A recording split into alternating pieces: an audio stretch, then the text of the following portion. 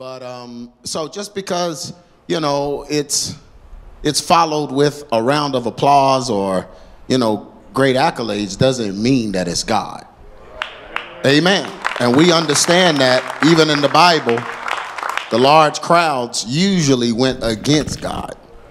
And so just because it's happening in church doesn't mean that it is God. So we want to make sure we understand. But the antinomian movement and all these movements are derived from upbringings, issues, trauma, different things that happened in the upbringing of people, in their rearing, child rearing, upbringing.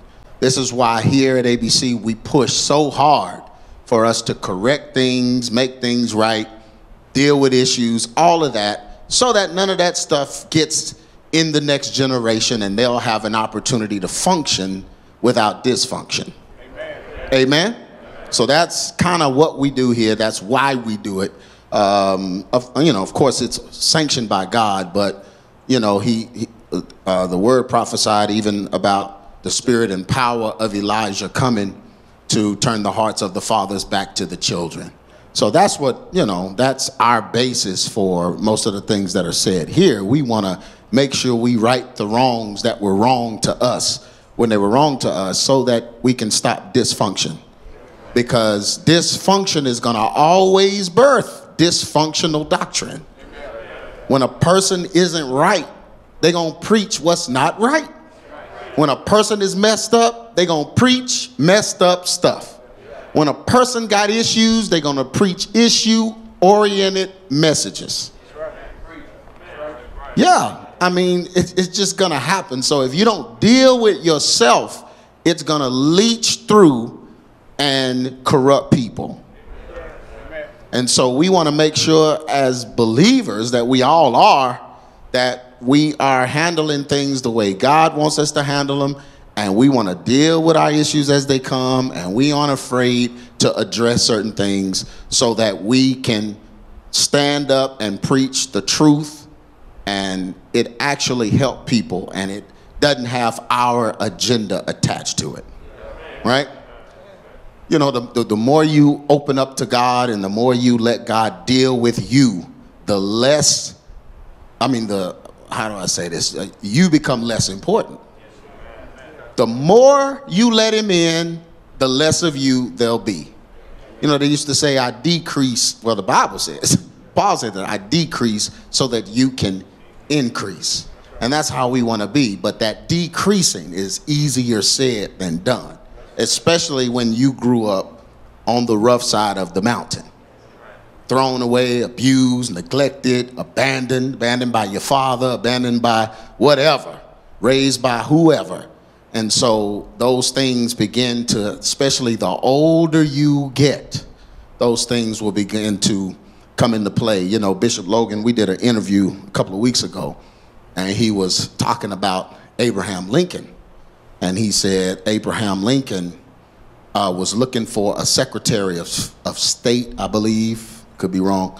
But back then, you know, they didn't have what we have now. He was just looking for one. So they brought him one and said, hey, this guy would make a good Secretary of State for you. And he looked at him and then he dismissed him and said, no, it's not him. And that was it. And so later on they came and asked him, he was like, man, how did you know? He said, when a man is 40 and past 40, you know who they are just by looking at them. First, let me say this. It's been said that Abraham Lincoln asked an assistant to go get someone that he could hire to replace another assistant. They brought him someone. Abraham Lincoln didn't ask him a question. He looked at him and said, no, he won't do. And the guy walked away. And the guy said, what? You didn't even ask?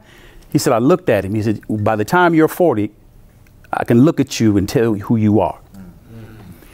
By the time we're 40, we should know who we are. So it's easy for other people to identify who we are. Today, in corporate America, politics, even in the church, you can't tell who people are. Because they don't know who they are. So by the time you're 50, you should sure enough know who you are. Come on. That's so deep. So you know who they are.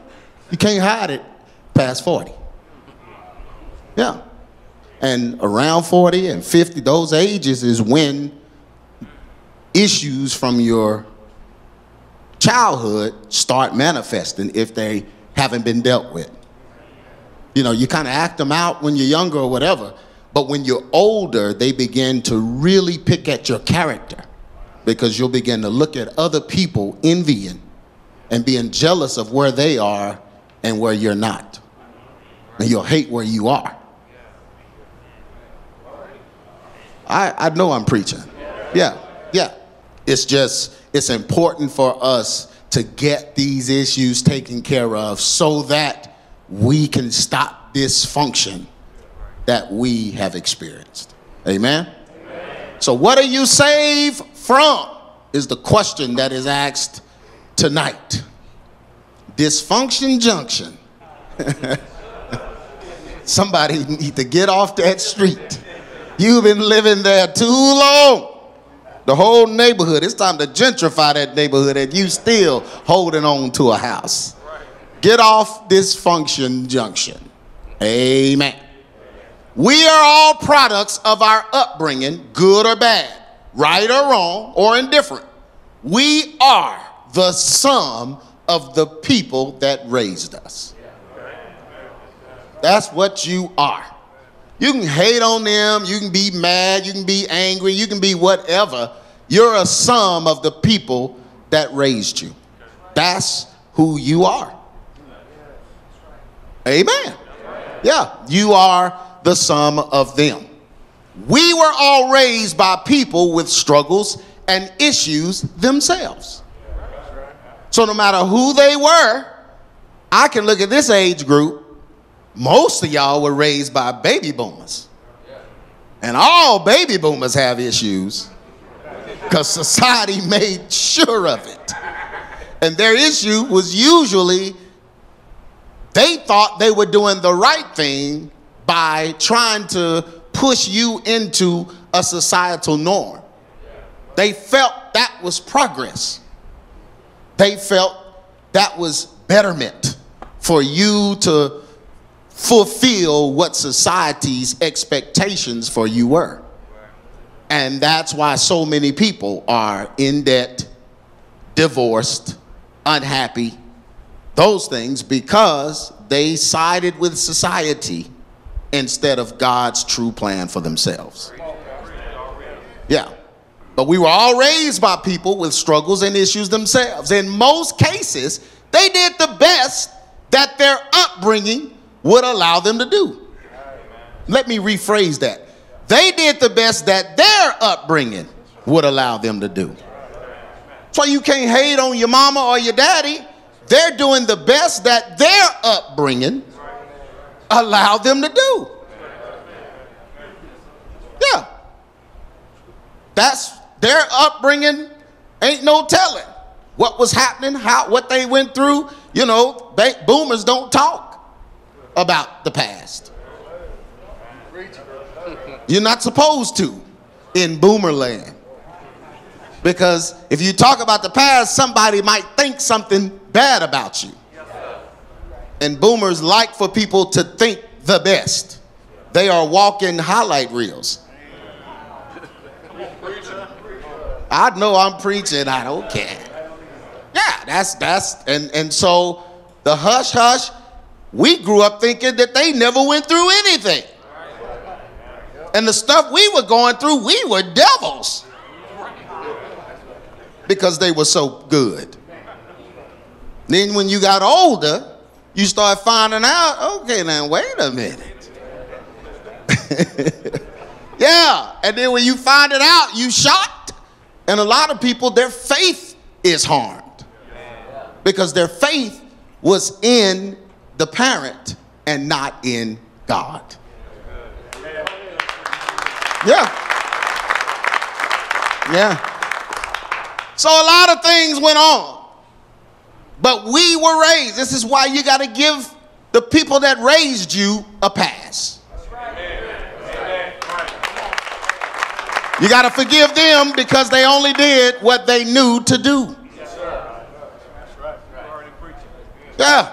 They only did what they knew to do. They had that magic 8 ball. Should I let him?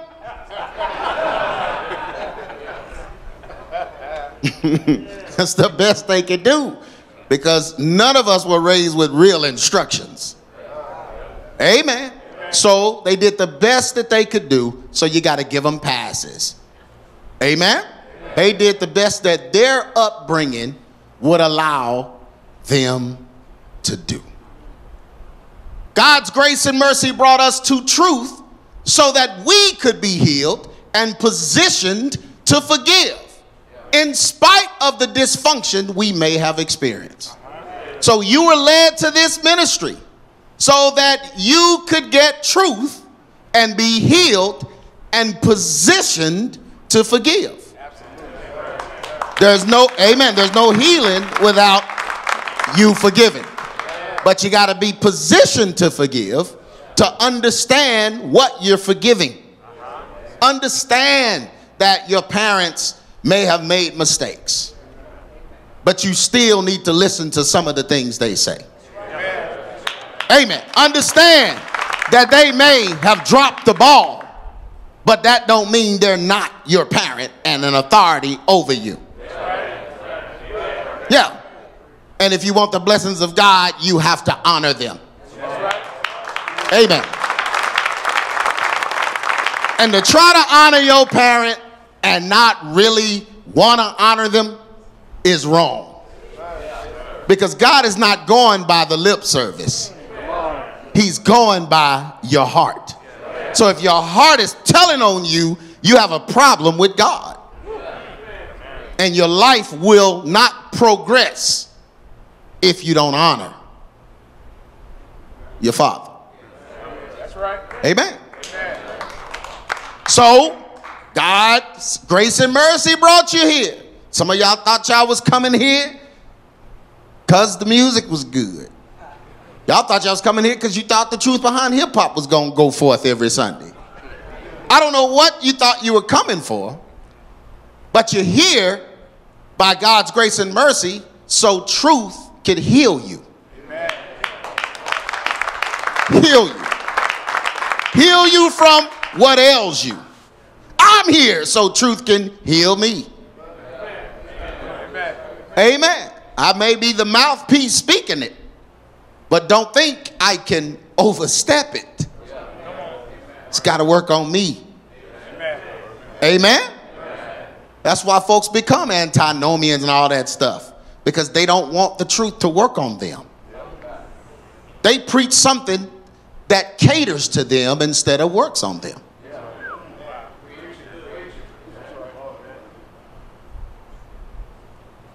Psalms 51:5, behold, David said, I was shapen in iniquity, and in sin did my mother conceive me. Meaning I started out the wrong way. We all started out the wrong way. Amen? Amen.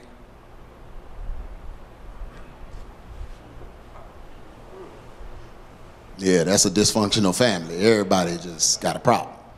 Things that we heard, saw, and accepted in our upbringing created our mindset and understanding. Did you know that? So if it was negative, you have a disposition to want to hear negativity. Yeah. If that's what you heard all the time growing up, then you kind of acquiesce to the negativity. Yeah. If you heard positivity all your life, you can do this, you can make it, those kind of things, you don't spend much time around negative people. I know I'm preaching. Yes. But if you heard your mama complaining, you heard complaints, you saw complaints, you saw negativity, then negativity intrigues you and you like to hear bad things. Yeah, because the things we heard, saw, and accepted in our upbringing created our mindset and understanding. It's very hard for some men to follow EX Ministries and ABC. Because at some point, your issues will be addressed. And if you're not positioned to hear it and accept it, then you'll walk away from it. Yeah, but your upbringing did that. You know, the larger majority probably of our church are former Holiness Church people, right? Some kind of holiness, Kojic, PAW, UPC, something, because it's familiar hearing the truth that's being taught here, because you heard that in your upbringing.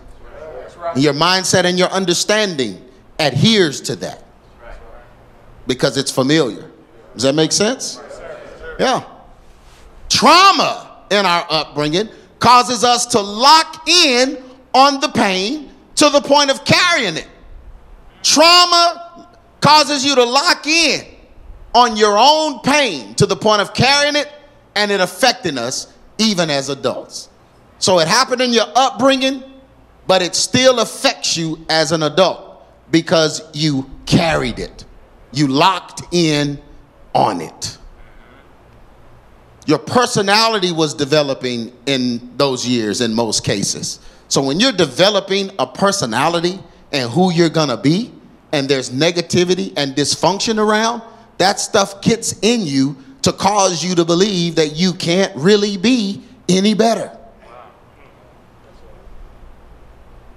And for a lot of people, it's in their development.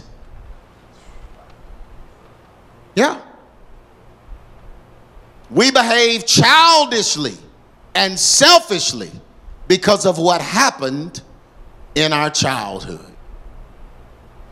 You know, they say when trauma occurs, the age you were when that trauma occurs, you'll have behaviors of that age.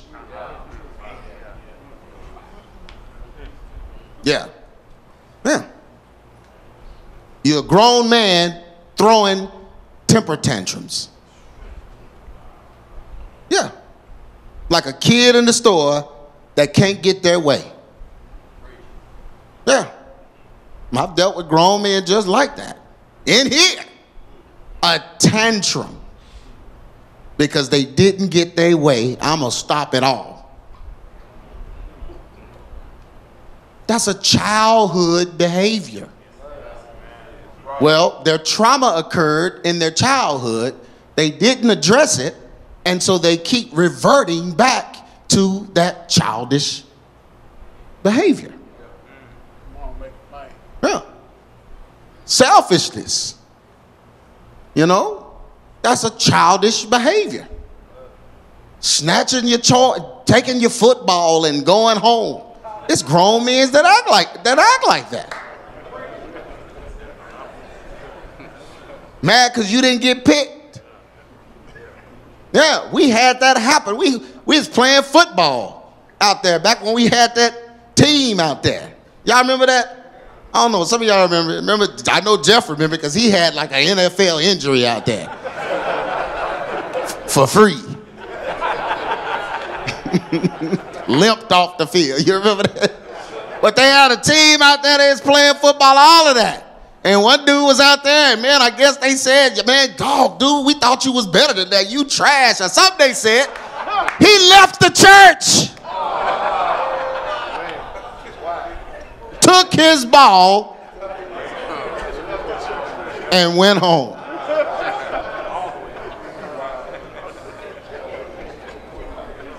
I don't even remember what they said. I don't think it was that bad. But he left. I mean, left the church. We ain't heard from him since. Yeah.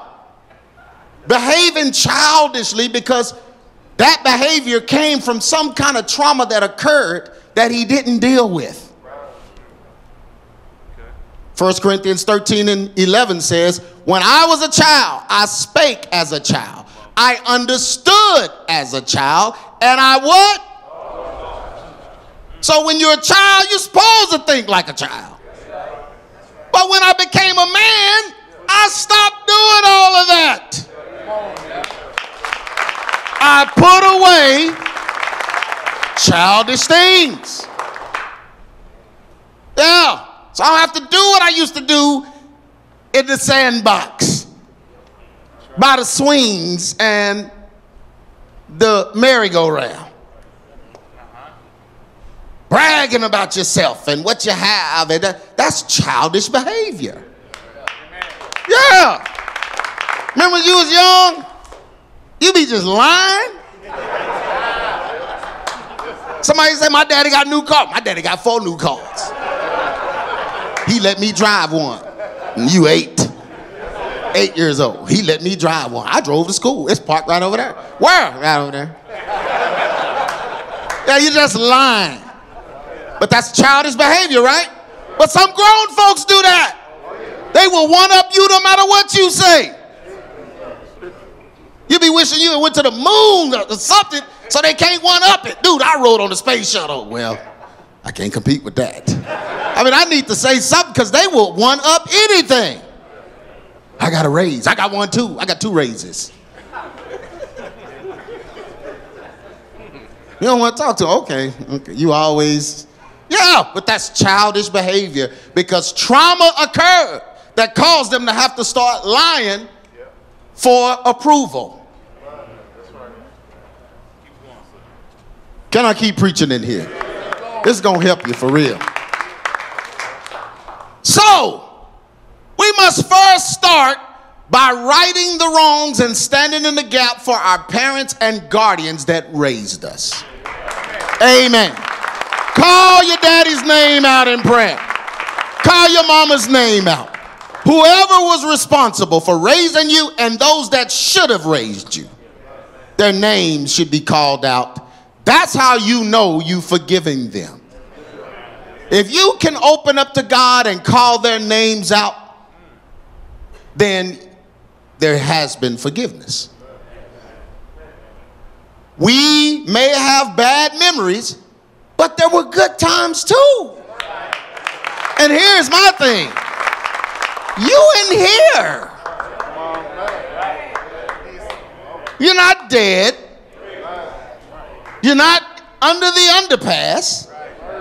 You're not bumming money on the street. You're in here. So that warrants something. They did something right.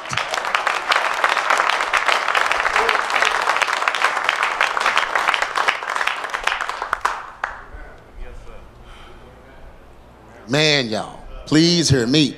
You don't do this, you're going to take it out on your wife.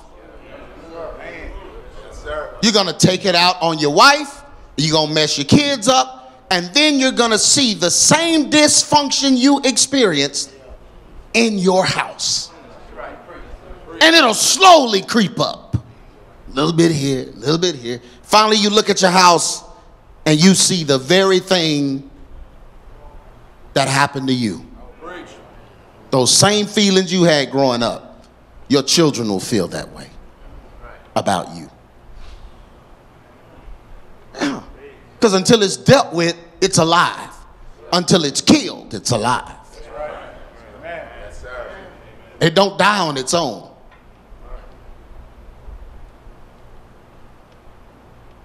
We have to stop carrying disdain for things we cannot change. Can you change your past? Then you can't be walking around feeling a way about it if you can't change it. I mean, that's a waste of time. You can't change it. So all you can do is sulk, be sullen, or get more angry, more hatred, more disappointment. You're not walking around with those emotions without those emotions getting into what you're doing. Did you hear me? Yeah, you can't walk around with disappointment, hatred, anger. You can't walk around with those emotions and they not get into what you're doing. Your wife's gonna feel them. Your children's gonna feel them.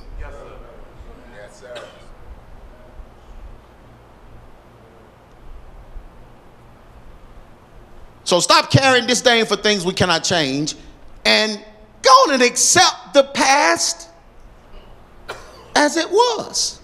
This was my upbringing, but I'm here. Amen. No matter how I got here, I got here. Now I can do something about it. Now I can change things going forward. Amen. When you get before God and you're that honest, this is the next step right here. This is grown up man steps right here. Righting the wrongs of others is the first step in healing and deliverance from our past. Righting the wrongs of others. So whatever was done to you, you are the one that makes it right. You don't wait on mama to call you, daddy to call you. I'm sorry, I should have. No, you don't wait on nothing. You're the righter of the wrong. Because you've matured to a level to be able to handle that. So you got to right the wrongs of others. That's the first step. Your life ain't going nowhere till you do. So start righting the wrongs of others. Make up for what they didn't do. Forgive them and love them for doing whatever was done to bring you here. Amen. Ooh, I know I'm preaching. We got grown men in here. Some of them close to 40, maybe in their 40s. Took their father's last name. Changed their name and their whole family's name to honor their father. Yeah. Because they were righting his wrong. I know we got 3 in here that changed their names. Yeah. And took their dad's name. Mama gave them her name. And that's not biblical. That's right. That's right. So their lives were at a standstill and they couldn't move forward. But when they did that and brought that kind of healing, changed everything. Now their lives are better than blessed. Yeah. Yeah. Because they did what God said. Honor thy father and mother. Amen. So you got to right the wrongs of, look at somebody say, right the wrongs of others. Man, when you learn how to right folks' wrongs, man. Psalms 51:10. Create in me a clean heart, O God, and renew a what? A right spirit within me. Now, how do you get before God and ask him to create a clean heart if there's anger and hatred in your heart and unforgiveness in your heart? You got to let that stuff go so he can create a clean heart in you. Yeah. So there'll be nothing between you and God. But if you have a clean heart, man, you're going to think differently. Amen. Then he said, renew a right spirit. Make my spirit right, Lord. Because a wrong spirit is messing my life up when my spirit is wrong. Ooh, I hope y'all listening to me. Amen. However, questionable upbringings are only the cause of failure when a person doesn't accept Jesus Christ. Dysfunction is only a cause of failure to a person that hasn't really accepted Christ. The statistics that show negative results of dysfunctional homes and environments are not applicable to people that truly are made new by the blood of Jesus. We're odd beaters. Look at somebody say, I'm an odd beater. Yeah, we're not failures because of our history. We're odds beaters. We beat bad statistics. That's what we do. Because we are in Christ. 2 Corinthians 5:17. If any man be in Christ, he is a what? If I'm a new creature, everything's new. So old things are what? That includes dysfunction too.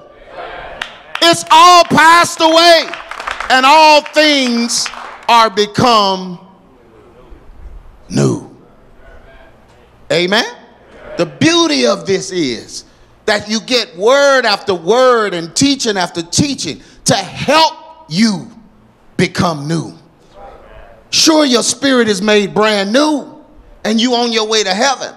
But then God gets in there and starts dealing with your life, dealing with your decisions, dealing with your personality, dealing with your characteristics of who you are. He begins to make those changes so that you can become new, not just spiritually, but naturally. You can reflect him naturally. Jesus was a reflection of God naturally. He was spiritually, but naturally too. Yes, sir. Can I keep preaching? We are not just saved from eternal punishment by the death, burial, and resurrection of Jesus, but we are also new creations, which changes our minds, hearts, and actions. Let me say that again. So we are not just saved from eternal punishment. You are not just saved from hell after you die. You're saved from hell on earth. Yeah. You saved from the hell you used to create. Amen. Some of y'all, no, I'm just playing. Amen. We all was out there and we're saved from that. So it's not just the death, burial, and resurrection of Jesus saving us from hell, eternal punishment, but we're also made new creations. That means that our minds, hearts, and actions change. So when you know you crazy, you go get help. I need to stop being crazy because I'm saved now. Amen. I got to stop doing this. I got to stop doing that because I'm saved. Right? Anybody stop doing certain things because you're saved now? You can't just do whatever you want to do no more. You don't want to when you're saved. Amen. Romans 8:9, but ye are not in the flesh, but in the spirit. If so be that the Spirit of God dwell in you. Now, if any man have not the Spirit of Christ, he is none of his. So what he's saying is if the Spirit is in you, you are not a slave to your flesh. You don't operate in the flesh, but you operate in the Spirit because the Spirit is in you. Amen? But if the Spirit's not in you, then you are none of his.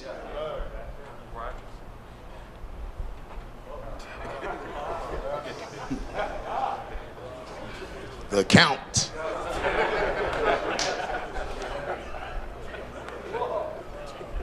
Antinomian beliefs that create the idea that our old man is still in effect after we come to Christ takes away the power of change when accepting Jesus Christ.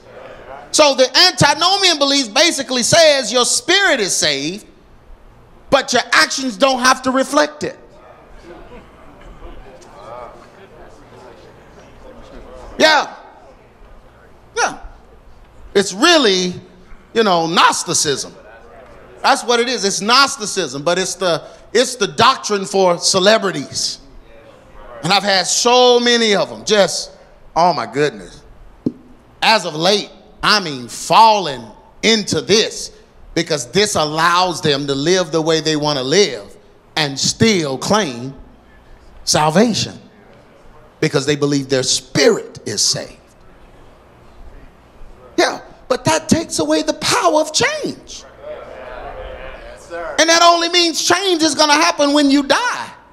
But there's no change while you live.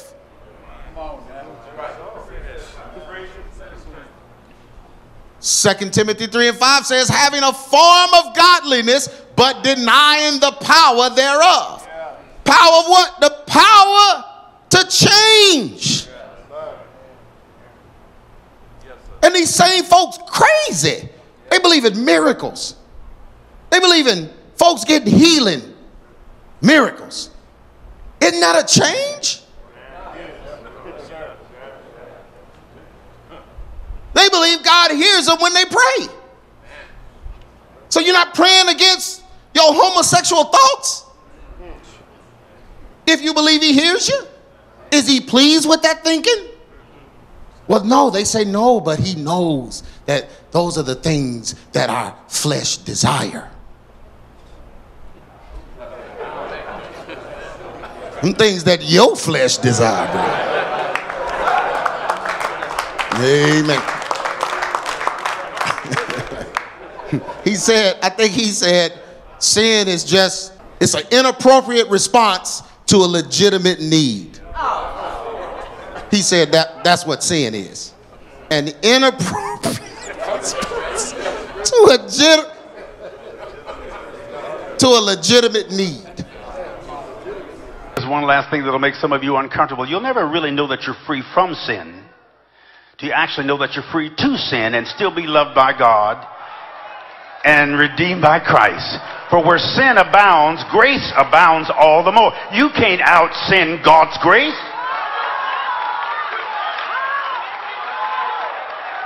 The more you sin, the more there's grace. Some of y'all saying, well, now you just giving people license to sin. Y'all sinning without license. You didn't take no class and get ordained to sin. Sin is just an inappropriate response to a legitimate need.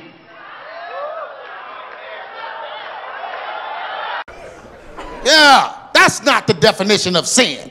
Sin is missing God's mark. Sin is missing God's standard.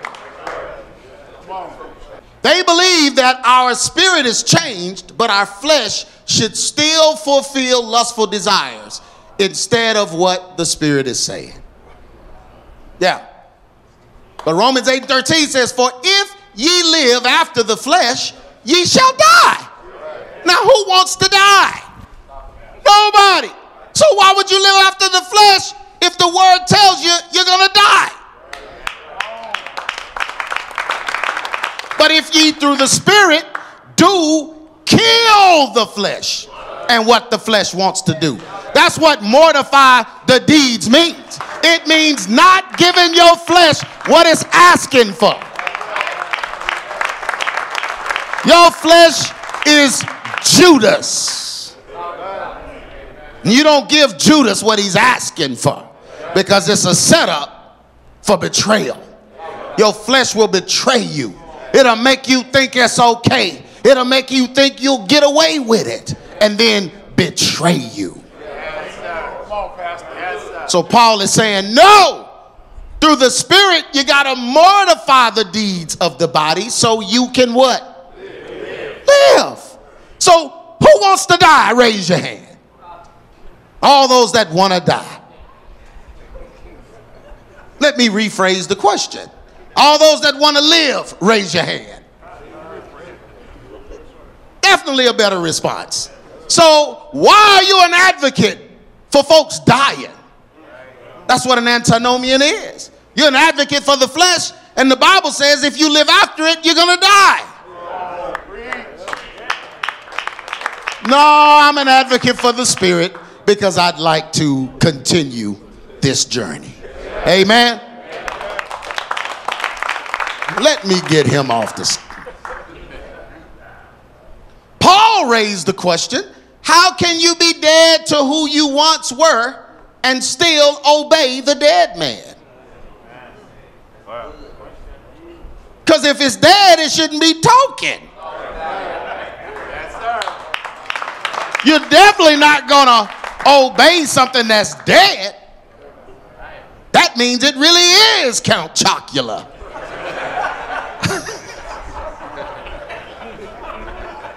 It's a vampire. I'm not listening to nothing that's dead. He asked it like this in Romans 6:2. God forbid, how shall we that are dead to sin live any longer therein? So how can you live in sin if you're dead to it?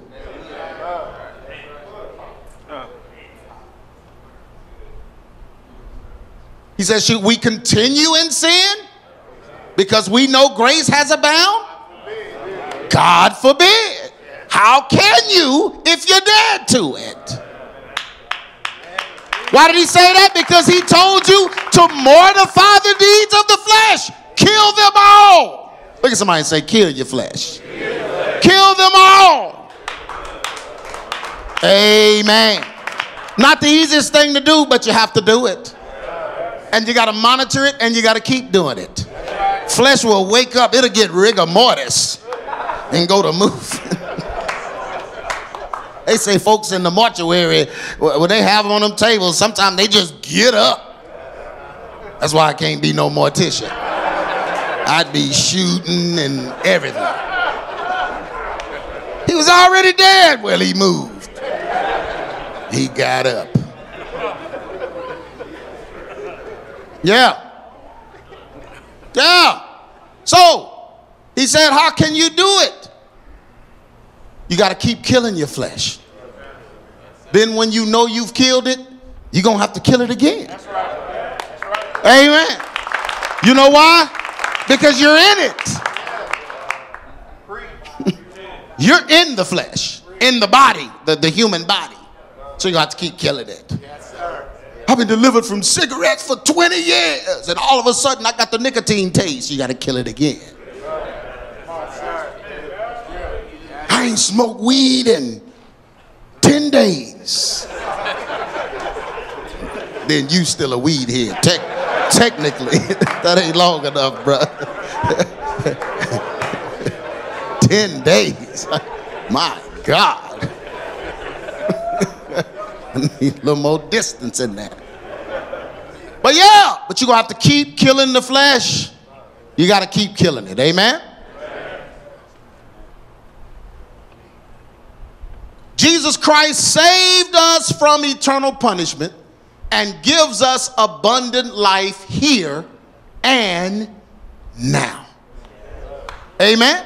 This is to end the dysfunction that we experienced so that our children can grow up without the issues that we have. Yeah. So he saved us from eternal punishment, but he also gives us abundant life. Not just eternal life, but abundant life. John 10:10, the thief cometh not but for to steal, to kill, and to destroy. But I have come that you might have life, and that they might have it how? More abundantly. More abundantly.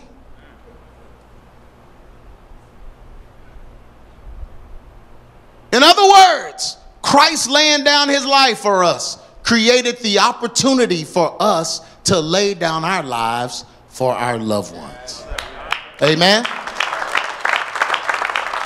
We stop carelessly sinning and obeying the wants of the flesh so that we can stop dysfunction and give our families a better way to live. Sin is what birthed dysfunction. So why would you try to be a sinner in Christ? If you're a new creation, you should be fighting against sin, because it was sin that birthed you into dysfunction.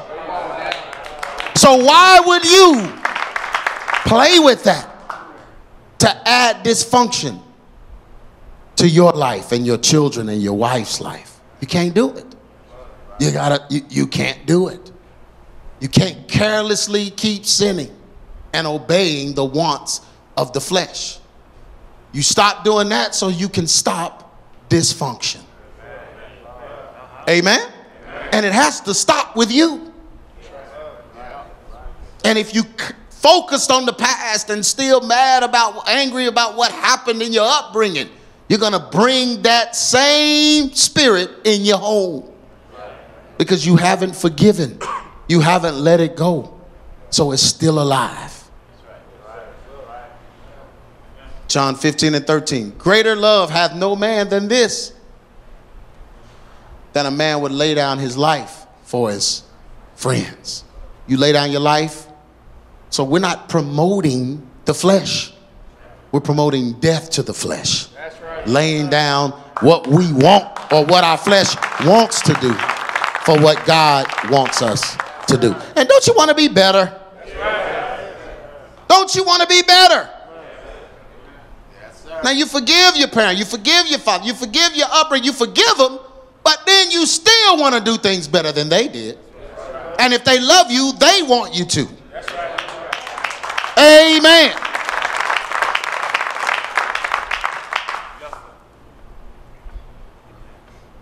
It's not just about being saved after death, but it's about being saved now. Yeah. It's not just about being saved from hell.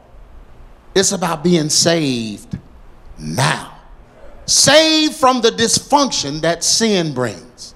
Saved from obeying the flesh and being full of pride and selfish ambitions. Saved from making bad decisions instead of prudent ones, considering the future. Salvation brings eternal life, and that is for our entire life. Eternal is eternal. So eternal doesn't have a beginning or an end. Eternal is eternal. It's all encompassing of time. Time is inside eternity.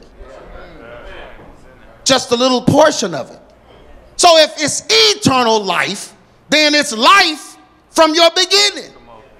God wants to, through Jesus' death, correct your beginning. Oh, I wish you could understand that.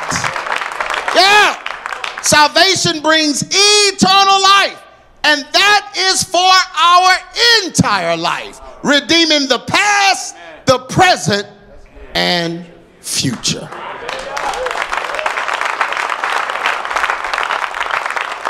Romans 6:20, for when ye were the servants of sin, ye were free from righteousness.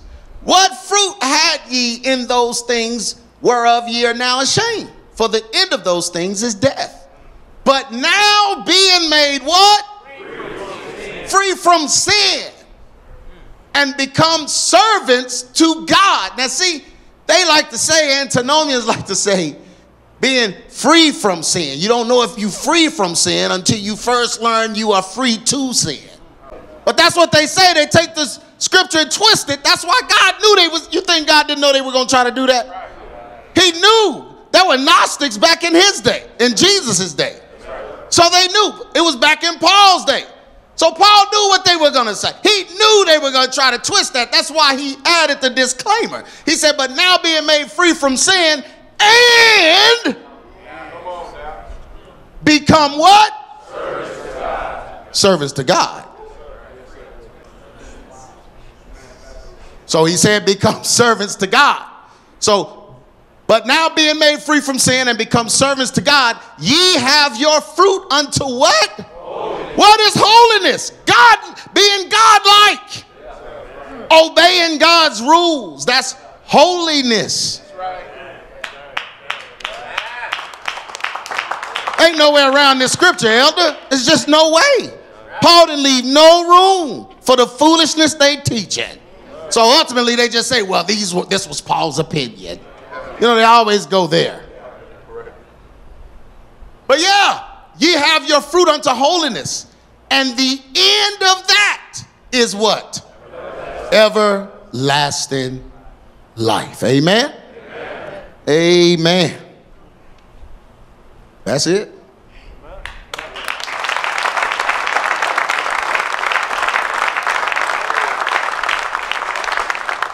I want you to understand what we believe in here. And this is it. That's it. We believe in sanctification, holiness, trying our best to live up to the standard that God has set. Amen. Amen. But in order to do that, you got to clean your heart. You got to have a clean heart. Father issues, mother issues, family, upbringing, all those things, they will live in your heart and they will disassemble your life piece by piece if you don't deal with it. So I implore you, brothers, make sure your heart is clean.